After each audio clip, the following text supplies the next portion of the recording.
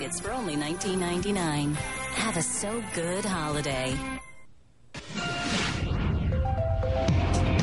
Good afternoon, everybody. I'm Lissette Campos, Community Affairs Director with your Positively Tampa Bay. Throughout the month, we've been highlighting different toy drives and programs to help needy families this holiday season.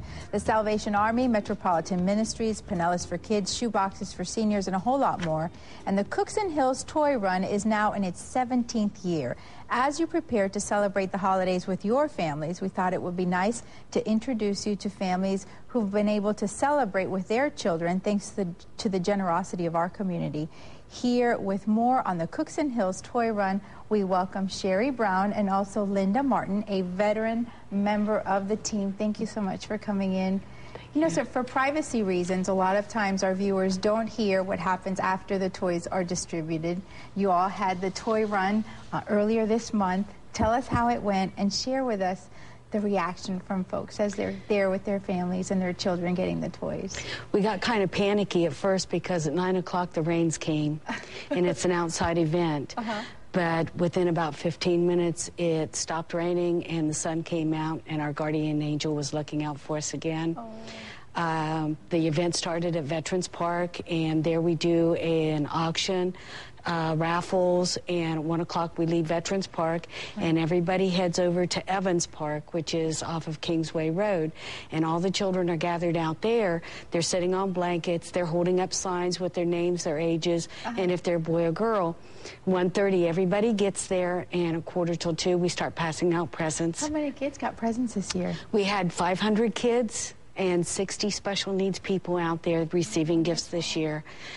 There was about 2,700 people come out. Oh gosh, that's great. It started out, it was a biker event, but now it's actually turned into a community family event.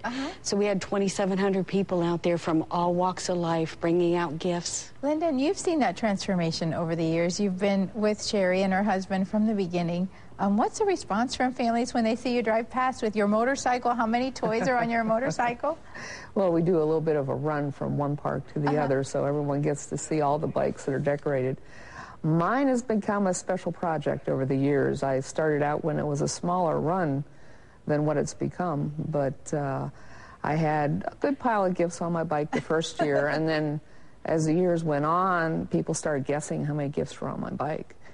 Last year I had 138. This year I had 194 gifts on a motorcycle, no trailer. That is amazing. You all were nice enough to share with us some of the notes and the letters that folks gave you, sent in after receiving their toys. And there's one card that I'd like to share with our viewers. This one, the mom writes, "I want to say thank you for everything you've done for my family. It's been a true blessing. If it wasn't for my children, for you, my children honestly would not have a Merry Christmas." She goes on to write that she's had her 8th back surgery last month, and she's been in bad shape. And she says, "And I appreciate it with all my heart." When you get a note like that, you really have to know that it's worth all of the trouble and all of the preparation that goes into it. It makes it worthwhile. Last year's event, we have a lot of Spanish families, and we have a translator comes out, and David was walking through the crowd, and there was a young boy standing there holding a soccer ball crying, and David walked up to the mother and asked what was wrong. She explained that the father had abandoned them a few months before.